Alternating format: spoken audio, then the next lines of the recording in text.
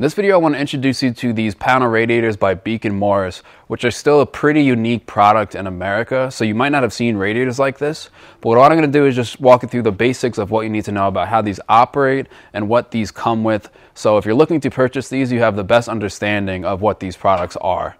And then in my next video, I'm going to show you how to install these on a wall using wall mount brackets. And I'm going to walk you through some piping systems for installation. So if you're looking to install one of these, you have some optimal understanding for making your best install. So these are actually very popular in Europe, but they are gaining more popularity in America. They just haven't been here for that long.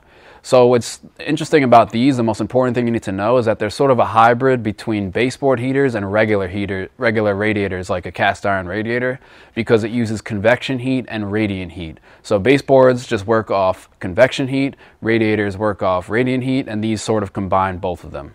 So regular forced air heaters or convection heat baseboards require high water temperatures to have an effective BTU output, and this results in large temperature differentials in the room where hot water collects at the ceiling and cooler air at the floor level. Panel radiators work with convection heat, but the added radiant component may permit return water temperatures below 130 degrees for natural gas and 118 degrees for oil-fired applications, allowing a condensing boiler to condense and take advantage of its added efficiency. So when you order your panel radiator, it's going to come in two boxes. One is going to have the radiator itself, and the other is going to be this box right here, which just has mounting brackets and then the necessary accessories you need for the installation, which is like, it comes with an air vent, and then it comes with a turning valve over here, and some other parts I'll go over later. And you can see in these pictures that when you install this in your home or maybe your workplace, it fits in pretty well because it's just white and it looks like pretty simple. It's nothing too crazy that pops out. And you can even have your installer paint this any color you want, because what it's just coated in, it is a white enamel, so you can paint over it pretty easily. So Beacon Morris has three different models of these types of radiators. There's a Series 11, Series 21, and Series 22.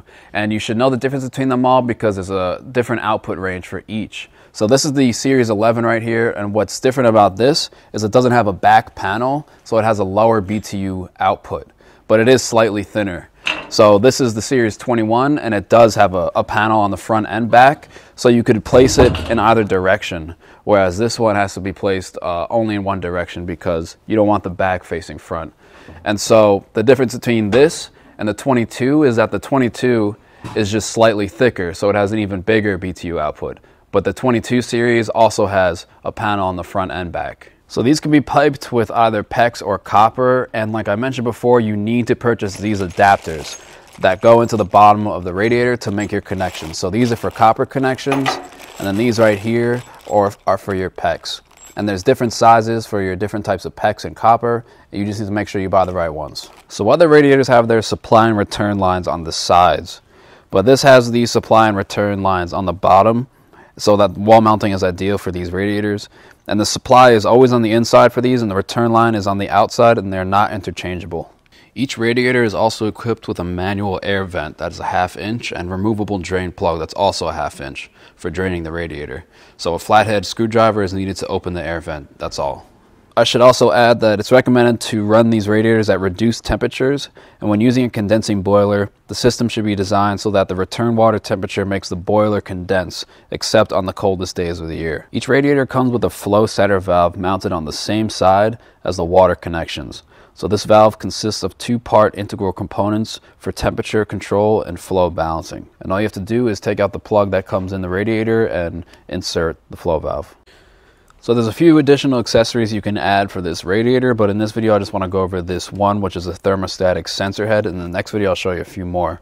So adding a thermostatic sensor head enables room-by-room zone control for optimal comfort and efficiency, and it's easily installed on the flow setter valve. These are perfect for one-room installs or small apartments where you can adjust the sensor head based on your heat preference whenever you feel like it. And if you check out this chart below, you'll see what numbers on the dial correlate to the room temperature. So those are a few of the basics for these panel radiators. And like I said, in my next video, I'm going to show you how to install these with wall brackets onto a wall. And I just want to add that these come with a 10-year warranty, and that they have a max working pressure of 145 psi and a max working temperature of 200 degrees. So these are actually just great for hanging your clothes on to heat them up if they're soaking wet or anything like that, which is just like a nice little perk. And if you like the video, then press like and subscribe to the channel because I do a bunch of product reviews on things you might not have seen, like these panel radiators.